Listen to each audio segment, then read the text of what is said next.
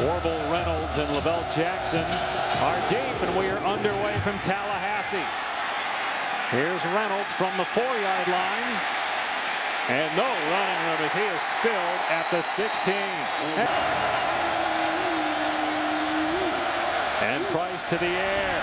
Gonna float it downfield. Broken up. Incomplete. Xavier Harris had coverage on the intended receiver, Sherman Ragland. Well, Xavier Rhodes, one of the best defensive backs in all the ACC, and you'll see why here. Just man-to-man coverage. Great job running. First it's the speed, and then it's looking back to the quarterback, and then the athletic ability, getting up in the air. Don't talk much about the jumping ability of corners, but when you're small. 2nd and 10. And Price again downfield, broken up, and then Campanaro gets lit up. Oh. Price facing pressure and sacked.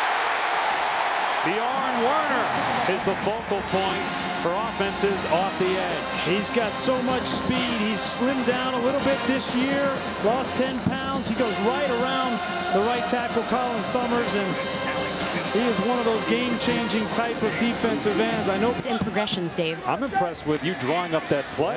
Manuel almost throws an interception, a dangerous pass to Rashad Green, but now he's loose. Pushed out of bounds at the 29-yard line. 3rd and 2, they got the big back, James Wilder Jr. in the game, and here he is. And Wilder has speed as well as size.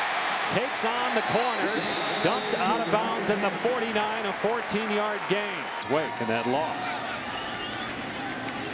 2nd and 10, Manuel with a pitch, and down to the 43-yard line is James Wilder Jr. Harris, and hard to run outside against Florida State. No gain of the play. Tackle made by Terrence Brooks. 3rd down and 5 from the 10 after a 2-yard loss. And that's going nowhere. Pass to Campanaro, and Nick Wason was right there. 1st down for FSU. And here's Chris Thompson on the cutback inside the 30. And Thompson lost the ball at the 15-yard line. They're going to rule him down, though, at the 14. On 2nd and 12, here's an option, and Manuel will keep inside the 5. Manuel dives, touchdown.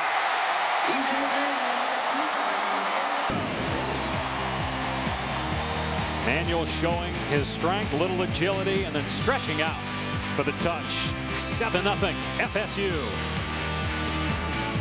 Play clock at 2. They'll hand it off again on 2nd down, and Harris is stuffed. Florida State will punt it from inside his 5. 3rd time he's done that. Low snap. And Green fields it at the 40-yard line. Slips a couple of tackles. And Green in the middle of the field with a kicker to beat. Green being chased at the 15. He'll take it to the house. Touchdown, Noles. A 60-yard punt return for a touchdown. Had a shot. Kevin Johnson, number 9, takes a shot. The first guy just takes a shot, and then the other guys need to rally. Problem was they didn't have the wall set up, and when you give a guy with the speed of Green, he beat them for 160 yards through the air last year. They know how dangerous he is, one of the fastest Noles on this team, and he made him pay.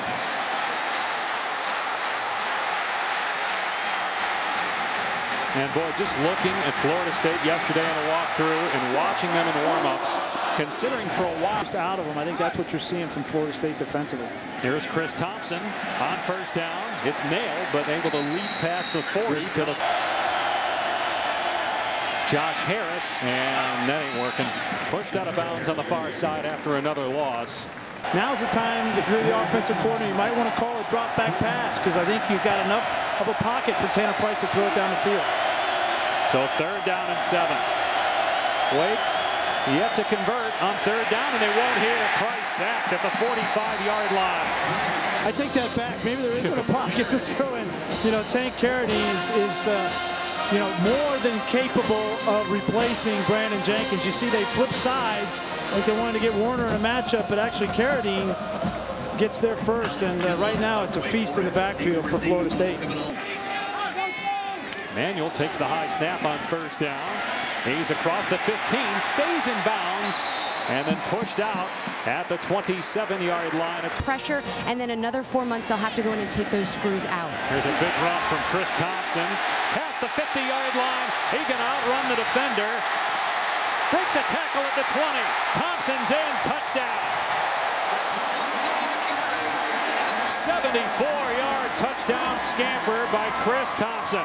Thompson should go over and give his offensive line a handshake. Great hole for him to get through, and then it's speed to the end zone. I'd say that the big play is back in Tallahassee. Defensively, you're going to see the blitz come off the edge. That leads to a rotation by the safety, and then you got Riley Haynes left on an island, and when Trey Jackson gets up and gets him reached, there's nobody left, and it's a house call for Chris Thompson. All you need is that crease, one cut, and then the speed. And Wake Forest, because of their lack of size, has to take those chances in getting pressure, and Florida State made him pay. 2nd and 4. And Price in trouble again, sacked again. Werner and Carradine both back there. It'll bring up 3rd down and long. See, and then as we look at the replay, the news this week, there's also penalty flag down. But the news this week about Notre Dame joining the ACC for all sports except football and hockey. It's 20 million to 50. Which is one of the most interesting parts of that whole equation. Here comes a reverse pass, and Martin in trouble. Down he goes at the 25. Another loss of 5 on the play. Carradine was there. There was coverage. Problem is, watch back here. Nobody bites, and there's good coverage nowhere for Martin to throw that football, and he had to take the sack. It's not a good matchup when you have your quarterback blocking Bjorn Warner in protection. Here's Chris Thompson, who's already rushed for over 100 yards here in the first half, and he's loose again. Thompson into Wake territory. Has a blocker helping him, and Thompson will score.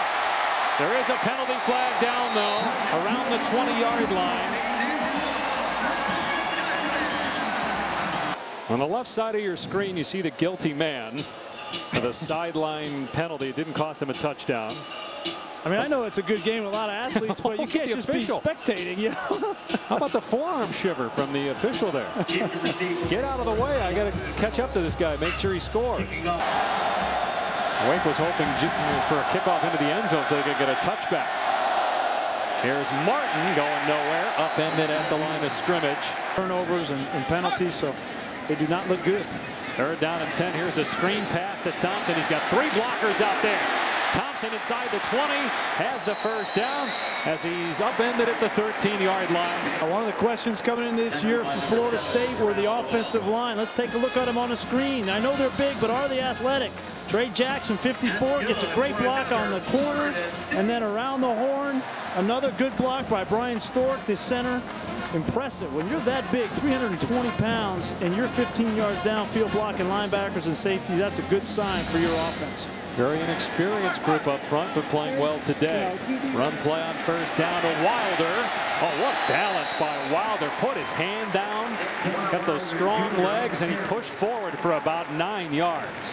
Hard to bring down. When you see him, it's just a tremendous looking athlete, and that's 19-yard field goal from Dustin Hopkins. And so it is 31-0. Florida State. I know Tom Luganbill, our expert, thought so. Here's an end around to Ragland, and he's going to get dragged down by the other defensive end, Bjorn Warner. A 2nd down and 9. Inside run to Harris, and gang tackled after a gain of 1. Only 1 catch for Campanaro, but no yards. Josh Harris on the stretch. He gets pummeled. Vince Williams flying into the backfield. Vince Williams is the beneficiary. Take a look at this in your living room.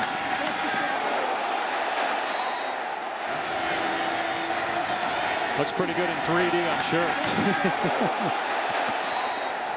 Although Florence for Baylor looked pretty good. 4th down, and a deep pass that's overthrown. So Hugh Freeze is done down there, and he has some talent on offense. Manuel underneath, and Hagens has the 1st down. Spin.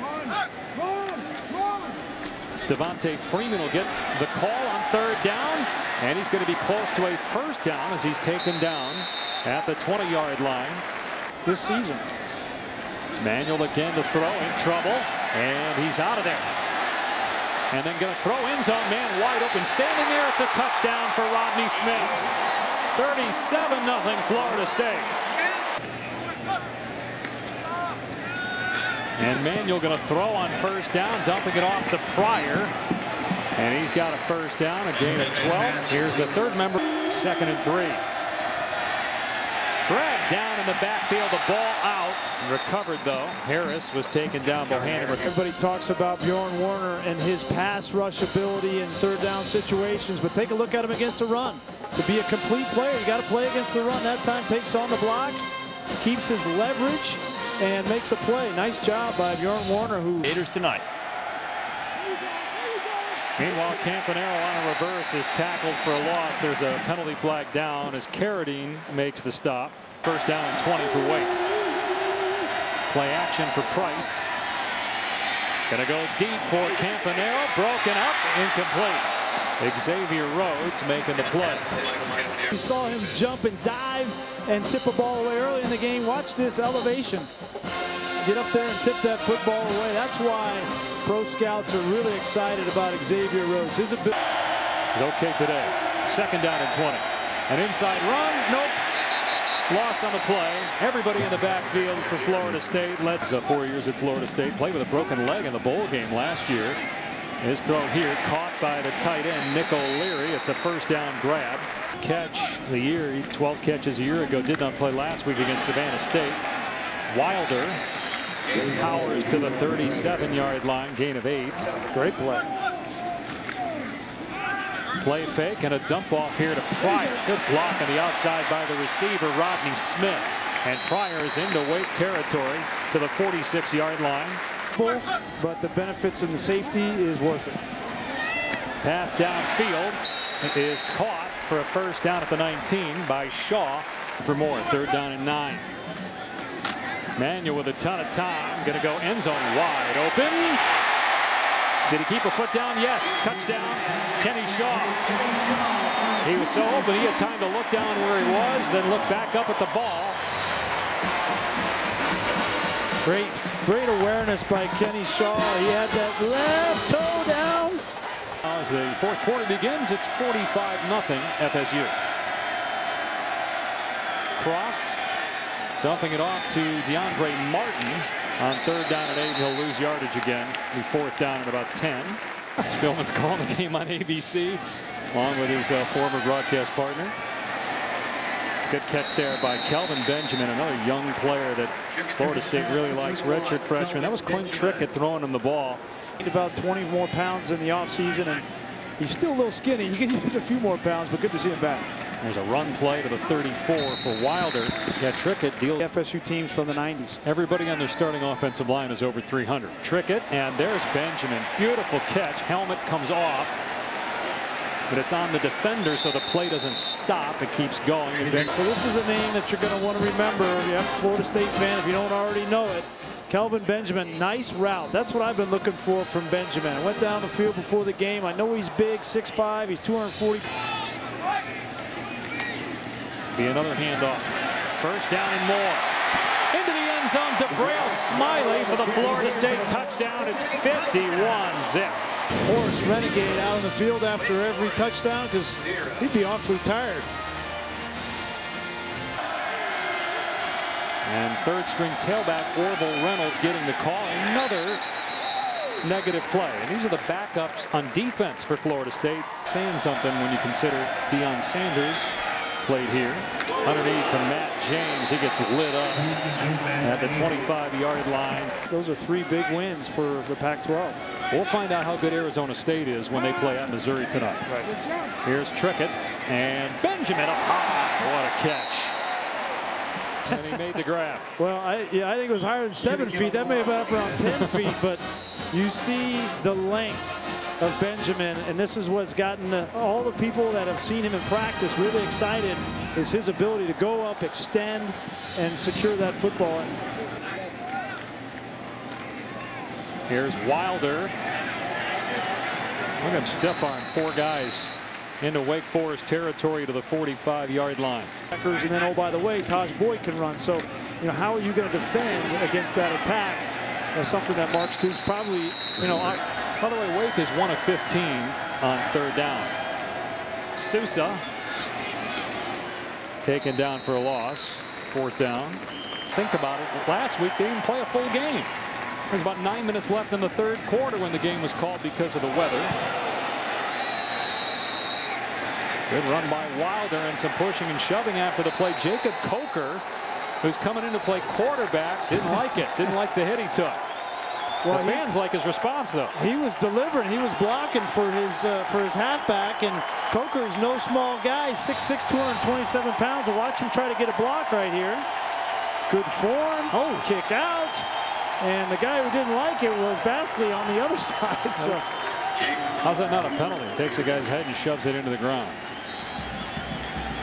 That's Ramsey, excuse me. Good thing, not a bad thing. Coker throws a dart, and it's caught by Christian Green. Has the 1st down. 38-0 at the half. Florida State wins going away 52-0 over Wake Forest.